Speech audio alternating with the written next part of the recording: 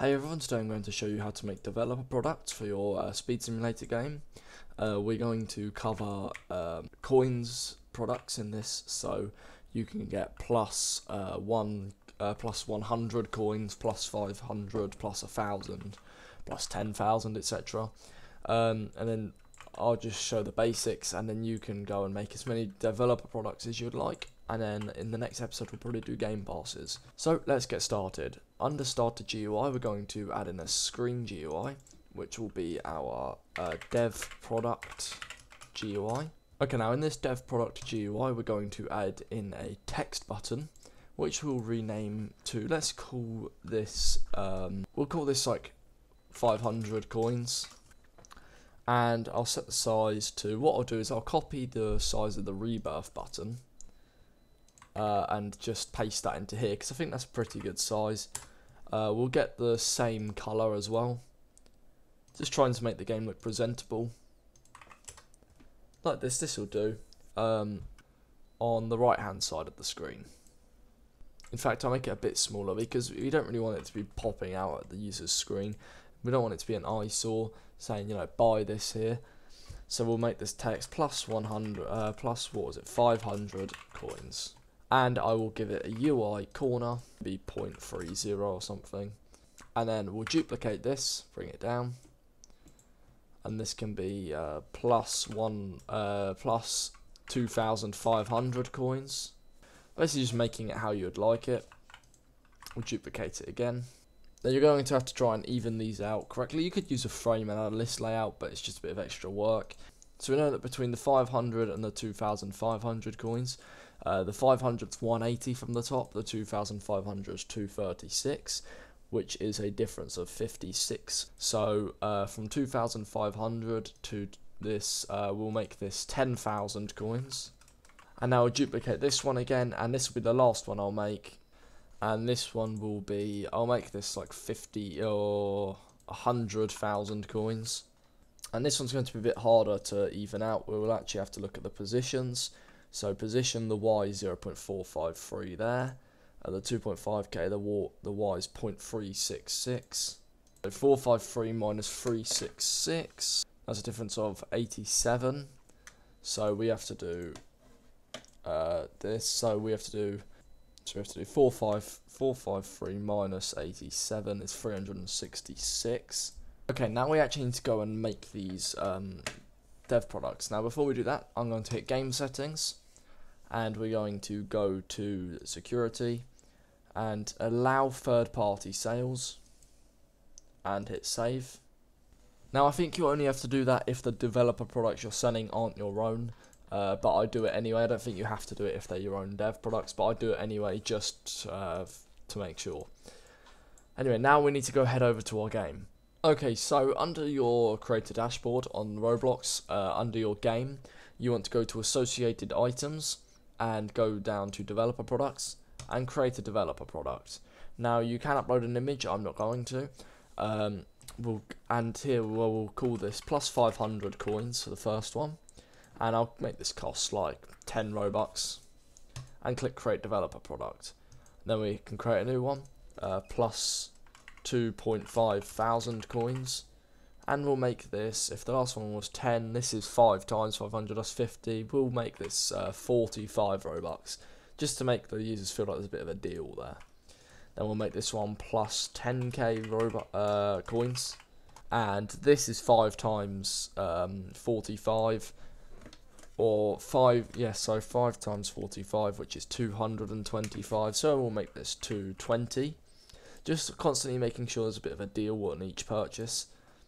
And then plus 100k coins, which it will be 220 times, which will make this one about 1,500 Robux, which is of course by far the best deal, although that's very expensive. I'm not sure that's a good idea, but I'm not going to be selling these anyway. So now that we've done that, you'll see under each product we have an ID, and this ID will be very important. You can just leave these for now, just leave this tab open in the background. So back to our product here, we're going to get all the nitty gritty stuff out of the way first. We'll come back to programming the buttons, but for now I want to get the processing of the receipt done. So under server script service, we're going to add a new script, which we will rename this script to ProductHandler, and this is where we'll handle our developer products. So in here, first of all, we need to say local marketplace service to get the marketplace service. So we'll do game:get service marketplace service, and then we need to get the players service. So local players equals game:get service players. In fact, I'm going to do these with capitals just to make it easier. And then what we'll do here is say local product IDs equals, and then these curly braces here, which creates a new table, and we'll do a table of all the IDs. So the first ID will be 500 coins. So let's go back into Roblox, and we want to copy the ID under here. Now if you can't directly copy it, you'll have to click on it, go up to the URL and copy the second string of numbers. But if you want, you can just type it out and copy it from here. So we'll paste that first number in there, put a semicolon on the end, and keep repeating. Okay, so here we are. I've pasted all my IDs in order as well. Make sure your IDs are in order, otherwise you might get confused. So 500 coins here, the 2.5k there, the 10k there, and then the 100k last. And I've also added little comments here so we know exactly what code relates to how many coins. Okay, now that we've done that, we will go to, we will need to say marketplace service dot process receipt equals function, and in here we're going to pass in the receipt info. Now this is a function that is automatically called when the player buys a developer product, and it will automatically pass in all the info, so the player's ID, the name, things like that, the product ID, and just things that are necessary. So in here we need to first of all get the player that has processed the receipt, so we'll say local player equals players colon get player by user ID, and here we'll say receipt info dot player ID. Make sure all your capitalization is correct, it is vital.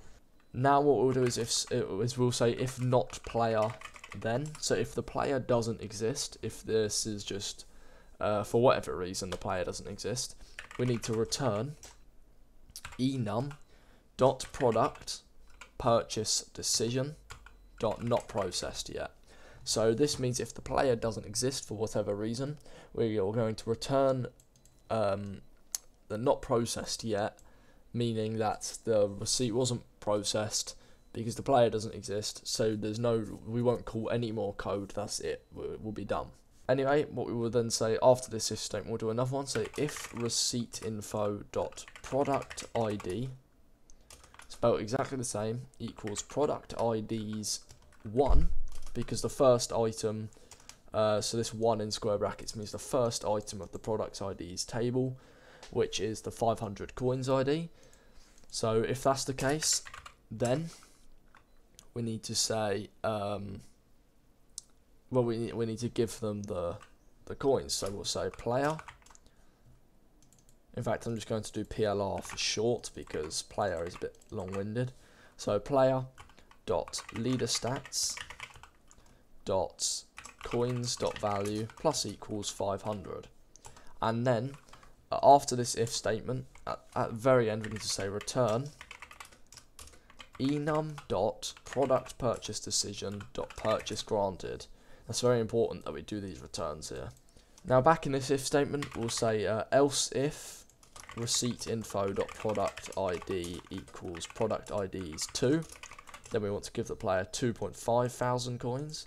So we'll just copy this, paste it in, plus equals 2,500. Now we'll copy this else if again, paste it, and this will be if it's the third item, we want to add 10,000. And finally, if it's the fourth item, we want to add 100,000. And that is it for this script here. Now we actually need to make the buttons work, so I will leave this open a minute. So we can keep referring to these IDs so we don't have to go back to Roblox. So under Starter GUI, under our 500 coins, we will add a local script. And in this script, we're going to say local marketplace service equals game:get service marketplace service once again. And we'll say local button equals script.parent, just so we've got that in a variable, and then we can say button dot mouse button one click colon connect function, and here we need to here's where we will prompt to the product purchase. So we'll say marketplace service colon prompt product purchase, passing in the player. So let's make a player variable, local player equals game.players.local player. So under this prompt product purchase, we'll pass in the player and the ID. So this ID for the 500 coins, let's go back to our product handler. 500 coins, this is the ID. I'm going to copy that and paste it into these brackets here. Now as the 500 coins done, we can duplicate that, put that in the 2500 and just replace the ID with the 2500 ID.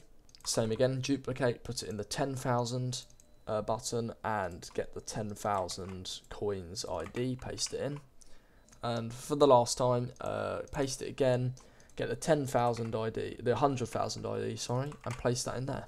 And that is it, I believe. So if we now hit test and play, you will see we have 40 coins at the minute. If we hit plus 500, so let me just exchange this a minute. So you see we have 61 coins. If we hit plus 500, and buy this, so this is a test product purchase, by the way. Your account will not be charged for this if you test it in Roblox Studio. So if we hit 10 Robux, so we're going to pay 10, and it should give us 500 coins, which puts us at 561, and perfect, it does. And you see if we sell, and it still keeps going up, so now we're at 572. Now we get plus 2.5k, and this should put us at there we go, 3k, so that works. 10k should put us at 13k. Yep. And 100,000 should put us at 113,000, and it does. And you can buy the same ones over and over again. Plus 2.5 thousand coins, there we go, done. Now if we hit stop and press play again, you see we reload with the same number of coins we left with. So that is perfect, everyone. That is developer products done and dusted. So thanks for watching. I hope you found this helpful. In the next video, I need to get more stamina. Going to work on some game passes. We'll do one game pass per video, just to make sure they're all clear. I don't know what game pass we'll do, but I'll have a think about it. I also want to have a look at a couple of other things for the series. I'm not sure if I'll go through with them, but I want to have a look at them. So thanks for watching, everyone. I hope you found this video helpful. Please leave a like and subscribe, and goodbye.